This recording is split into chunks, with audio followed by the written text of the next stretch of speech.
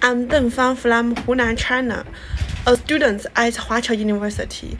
As the corresponding author of this article, I'm honored to introduce our article to the world on behalf of our team.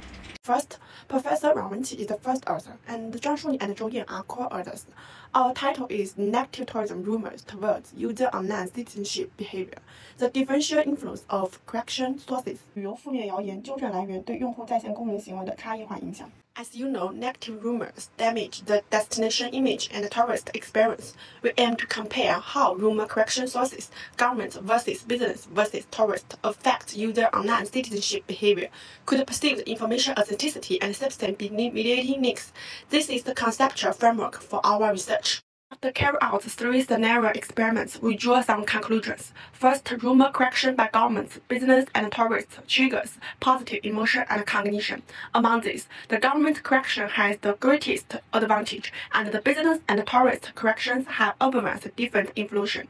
In addition, user online citizenship behavior is a response of positive emotion and cognition.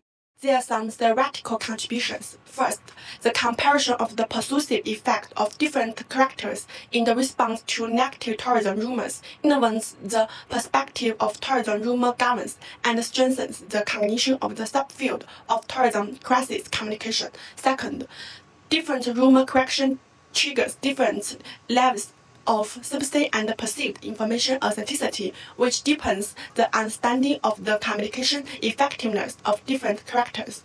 Third, based on user online citizenship behavior, it influences the research perspective of the effects of tourism rumor correction. Therefore, the government's key role in correcting tourism rumors should be given full play. Second, the awareness of the business initiative to ensure the authenticity of corrective content needs to be strengthened.